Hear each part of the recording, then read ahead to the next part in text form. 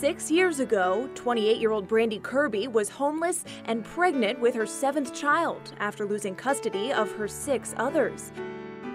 Like many moms, Brandy Kirby enjoys a Saturday spent with her kids reading and playing. But there's a dark past behind that smile, beginning when she was just 9 years old.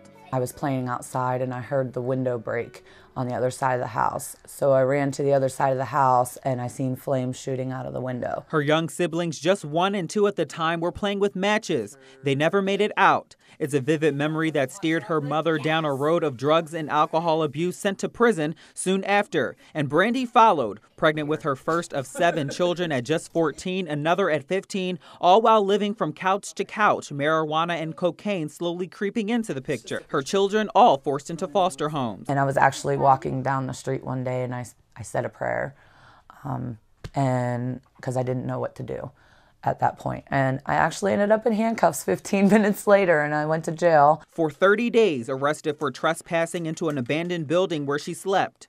When I was in there, I said to myself, I can't do this. I'm going to do everything I can to get myself out of this situation and to break this cycle, because I couldn't bear going through losing another child.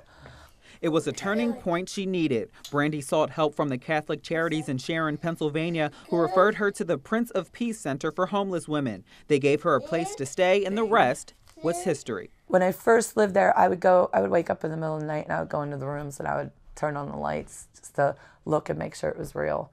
And I remember how it felt to sleep in a bed and to have a dresser to put clothes in, because I had lived out of grocery bags. And 6 years later, having a home of her own in Farrell, Pennsylvania, a supervisor position at Eaton Park, and custody of her 7th child, Alasia, comes as more of a surprise. A story she hopes to lift up other young women in the same way she needed not very long ago.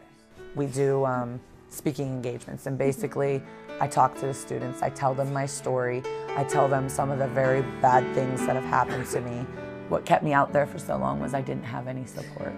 And these people just held me and held my hand and taught me how to live again.